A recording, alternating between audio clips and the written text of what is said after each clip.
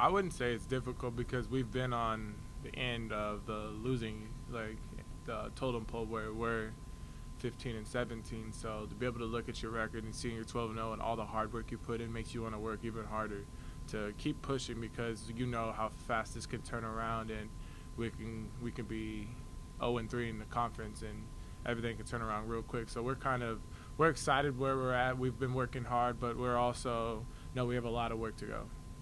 And because you have older guys like yourself, does that make it easier to understand when you shift into conference that it's kind of a whole new deal? Definitely, it makes it a lot easier to know that we kind of play the season in three chapters. You have the non-conference, the conference, and then postseason. So we're starting our second chapter of the season where we put that last chapter to rest, and it's time to amp up everything to get going even more because we know conference is just going to be just as hard.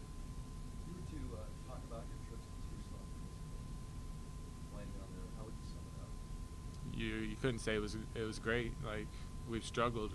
We've had games where we started so slow that they were up 20 or 30 points, and with that crowd, it's so hard to try and fight back.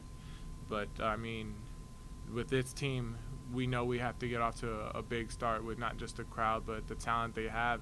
So just knowing that from our past experiences that getting off to a great start is such a big thing for us. I mean, you can always feel as much prepared as possible every single game, but you never know like what's going to happen from foul trouble to any type of thing. So you just try and go out there and play your game and stay level-headed through ups and downs and stay together because things can turn out great for you, things can go wrong, and you just got to be able to stay together to fight through adversity because we were at Kansas and we were down 15-2 and we were able to fight back because we stayed together because we're so connected as a group. So if we can just, no matter what point of the game, they're going to make a run. So we got to be able to just stay together. What tends to be the challenges playing Arizona defensively? Their challenges. They're big, obviously. They have maybe a number one pick right now in the NBA draft. So just going into that, they start 2 7-footers. That's always a challenge for any team, especially with the style of basketball we play. If we don't rebound the ball, they're going to get easy buckets, and we're not going to be able to play our fast pace that we like. So that's definitely a challenge for us. They're a scrappy team. They're always in the gaps. So it's sometimes you'll have a hard time driving, so we always got to make the extra pass and then drive off of that. So there's just little things that we've been focusing on to try and execute against them. For you personally, growing up and seeing them through the years be at this level, and now the shoes on the other foot for the first time, can you just talk about that from your perspective and what you've seen in the program through them? I mean, they're still a great team. They're still going to be in the NCAA tournament, a top team in this conference. They're going to make a big run in the tournament. So you can't really take any credit away from them. Their program's always been great. But to be able to look and see that we're not just nationally ranked higher than they are, but we've been playing really well as a team, it's great to be a hometown kid and be able to experience that because as younger, I never got to experience that as a fan. So being a player to be able to do that it's a great feeling.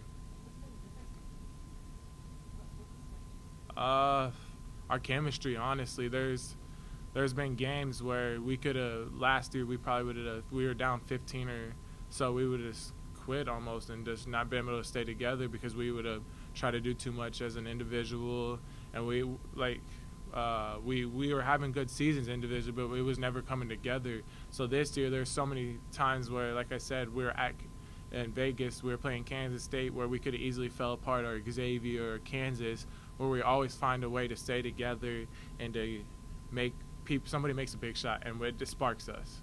And as soon as we see everyone like come together, we're everywhere, flying around rotations, we're getting rebounds, we're playing harder. So just everyone wants to win for each other. What is added to this rotation, whether it's just a vibe or on-court presence? Me personally, I love his energy. His energy it's contagious.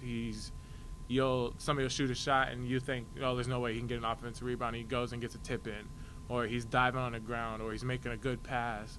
His just energy, it's super contagious. Did you run across Dayton or Marcelo just to pick up stuff here in the Valley off-season? I played with them. Aiton's come down here and played with us in pickup. I played with Barcelo here in the Valley, so I kind of know them a little. Do you have any close friends or close family members who are U of A fans? Actually, my best friend, he goes to U of A. I've been hearing it all week. We're gonna beat you by 30. Been hearing it all week, so I mean, it's nothing new. That's what happens. But it's great for just the state of Arizona to be a part of this game because both ends are having great seasons so far, and just for this environment to kind of come together as a state to be able to enjoy a game like this. I feel like there's more of a buzz around town about this particular game just because of how well you guys have done and what people coming up to you and talking about. Definitely, like Coach said, it's like I'll go outside and you'll see a student, good luck at the U of A game and stuff like that, or you'll hear a U of A fan talking to you saying we're gonna beat you and all this. So just around the Valley right now, you hear so many fans talking about it because it's one of the biggest games probably so far this year, and maybe one of the biggest games in this rivalry, that it's because we've been ranked so high. So I mean, you definitely hear the buzz. It's been a lot louder lately. How do you stay back to your friend when he tells you you're going to lose by 30? I try and stay level-headed and just push it off to the side because at the end of the day, it's going to be us 10 guys on the court. It's going to determine the game.